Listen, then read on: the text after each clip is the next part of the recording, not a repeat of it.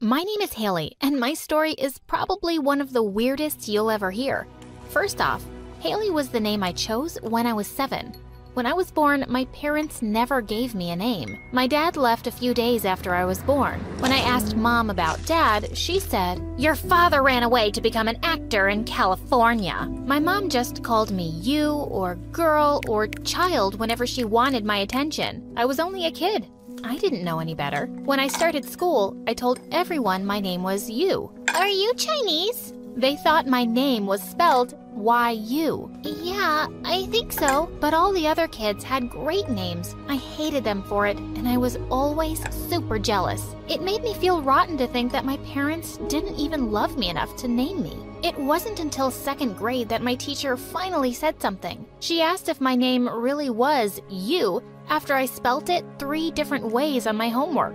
"That's what my mom calls me." "What else does she call you?" "I have lots of names. Girl, kid, child, mistake." My teacher looked horrified. She called my mom and they met with the principal. The next thing I knew, they'd called in child services, who took me away from my mom and moved me to a new family. My new mom let me pick my own name. I picked Haley because it was the first name I saw on the cover of a magazine sitting on her kitchen table. For a while, I was really happy. I finally had a name. But then, my jealousy kicked in again. When I was in the 7th grade, everyone at my new school was always talking about where their parents were taking them. "My mom is taking me to Disney World this summer. My dad just bought a new car and said I can have it when I'm older." I didn't want to bug my sweet new parents to spend even more money on me. So instead of feeling sorry for myself, I decided to show them up. "My parents are taking me on a cruise around the world this summer. Oh, and then we're going to Disney too." Everyone was shocked. It sounded like the coolest vacation ever. Too bad it was a lie.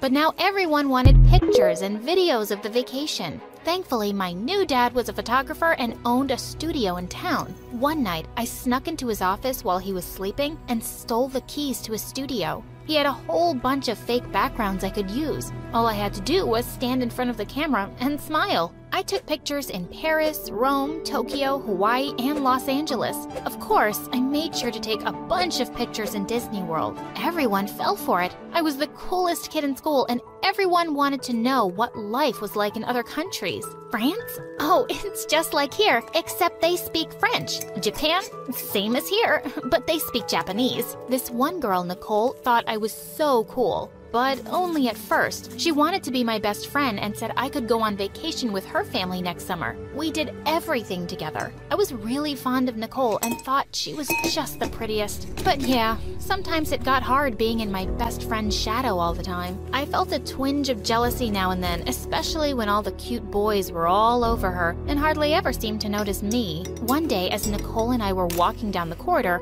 I walked straight into someone. Ow! Watch it! I found myself looking at the cutest guy I'd ever seen. As he studied me, he looked deep into my eyes and said, "Wow, you've got the most beautiful eyes I've ever seen. I'm Jack." Thank you. Suddenly, I was yanked out of my dream by Nicole, who dragged me away as though nothing had happened. "Come on, we're late for class." The next day, I kept my eyes peeled for the cute boy. And when I did find him, guess who was touching his arm and flirting with him? Nicole! Go to the spring dance with me, Jack? "I'd be crazy not to say yes to you." "What? Really? That easy?" I was furious. Later that day, I confronted Nicole. "You could have let me have this one guy, Nicole. You saw him practically singing a sonnet about my eyes." "Sorry, Haley. I guess he just likes me and my eyes more." I just gaped at her as she walked away. Who does that to their best friend? She was such a witch. I had to make her pay, and I was going to do it at the dance. I put my stepdad's photography studio to good use again. One day, I invited all the girls going to the dance to come and take pictures in their dresses, even Nicole. The next day, I invited all the guys to take pictures in their suits, including Jack.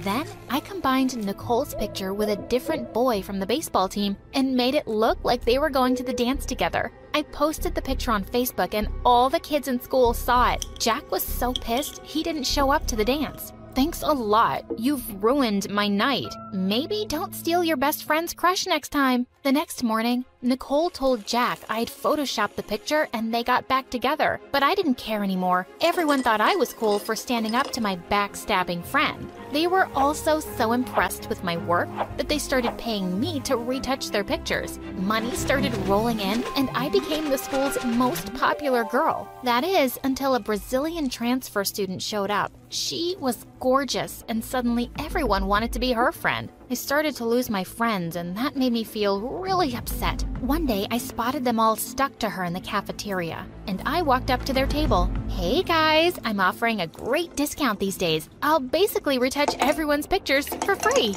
The Brazilian girl turned to me and said, "My friends are all getting makeovers at my mom's salon, so they won't be needing your retouching. Thanks a lot. Maybe you should come by too. You clearly need a lot of work done."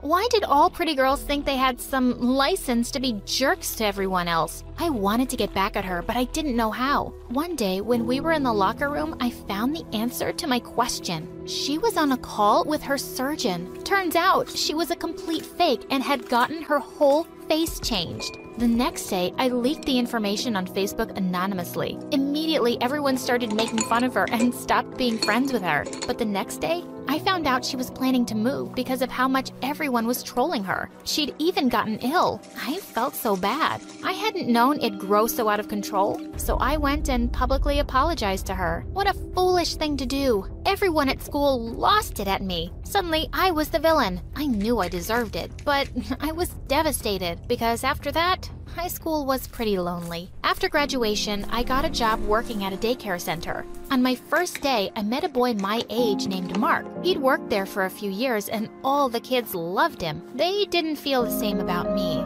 One kid threw a peanut butter and jelly sandwich at me on my first day and got my hair all gross and sticky. Mark rushed over to hand me a towel and told me to go wash my hair in the sink. They just have to get used to you. Part of me was annoyed that he was so cool, and the other left in a cardboard box. There was a note and an envelope attached to the baby. It read, "Congratulations, you found our baby. Please don't tell her she was abandoned by her parents. If it helps, tell her she at least cost us a fortune. There's $1,500 in the envelope for your troubles and diapers. Thanks. Good luck." How could someone be so heartless? How could I just leave this baby alone with $1,500 attached to her? I took her home and told the story to my step-parents. They were horrified that someone would do that. I didn't tell them about the money though. I kept it hidden in my pocket. But they said they couldn't afford to take care of another child, and if I wanted to keep the baby, I'd have to raise and take care of her. So I became a mom. It was also my responsibility to name the baby. I named her Hope, little baby Hope. Hope was a handful at first, but I got the hang of motherhood pretty quick. I'd take Hope to work with me and she got to play with the other kids. A miracle happened. They started to like me. Raising Hope taught me how to talk to and play with other kids in the daycare. It wasn't just about candy and toys. They just wanted someone to talk to and hang out with. Mark definitely noticed. Looks like you won't be covered in food today, Haley. And you must be Hope. Hi, I'm Mark. He smiled at her and she laughed. Suddenly, I started panicking. What if my baby Hope started liking him better too? I pulled her away from him. "Listen, just stay away from my daughter. She's mine and I'm not sharing her love with you." For a minute, Mark looked shocked and then he left. A few days later, while I was at the daycare, some of the kids started fighting. Since Hope was asleep, I left her and ran to the kids to break up the fight. But right in the middle of the fight, I heard Hope scream. I wanted to run to her, but I couldn't leave these kids. For a minute, she was crying, and suddenly she stopped. When I got to her, I found her in Mark's arms. She was cooing at him, and just then, she saw me and reached her cute baby arms towards me. I suddenly felt overwhelmed. She did love me more than Mark. A happy tear trickled down my cheek, and Mark seemed to understand because he said, "She is your daughter, and she will always choose you." Mark was just good with kids. I didn't need to be jealous of that. But as soon as I had this great revelation about myself, it all came crashing down. One day I got to the daycare to find a rich-looking couple waiting for me. The minute they saw me and Hope, the woman jumped and snatched Hope from me. "My baby, she looks like an angel." "Your baby? Who are you?" Turns out they were Hope's birth parents, and her dad was really rich now, so they wanted her back. At first, I refused, but they took the matter to court, and the court ruled that her birth parents were financially better off and deserved her. I was devastated. As they took my hope away, all I could think was, now that she had everything, she would forget me. But a week later, they all showed up at the daycare again. Hope was crying. I ran to her, and the minute she saw me, she stopped crying and smiled the most adorable smile I had ever seen. They said that Hope wouldn't stop crying, so they figured she was missing me. Looks like you were right. She loves you. I guess that makes sense. Say, would you like to babysit Hope?